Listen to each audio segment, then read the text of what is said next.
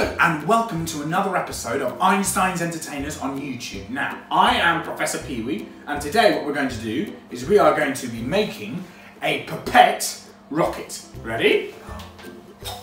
Woo! Lovely! So, if you want to make a Pipette rocket, what you need to do is you need to have some scissors, some colouring pens, some straws and, crucially, the rocket template and a pipette.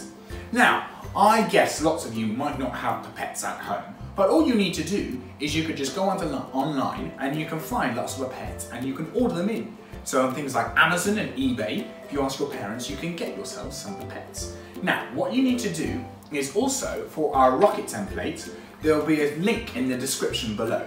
Now, what you need to do, first of all, is you need to colour in your rocket. But if you can't wait, like we can't, all you need to do is cut out your rocket. So once you've coloured it in, or if you don't want to, that's okay, you just need to cut out your rocket.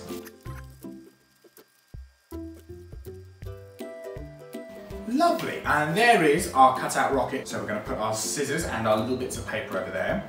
And now what we need to do is we now need to have the pipette. Now with our pipette, as you can see with this one that I made earlier, can you see I've coloured mine in and I've stuck the pipette on the back. But can you see that this one is a lot longer than that one? So what we now need to do is we need to cut it in half. We want to cut that in the middle, like that. And we're then going to put the pointy bit in the bin. We don't need that bit, or in the recycling. And what we're going to do is we are then going to stick the big bit on the back of our rocket. It's making sure that the big bit is pointing towards the top. So we're going to do that now. Stick that on right in the middle. So there we have that bit, as you can see. And then what we're going to do is we're going to choose a straw and we just put the straw into the back of the rocket, into the pipette.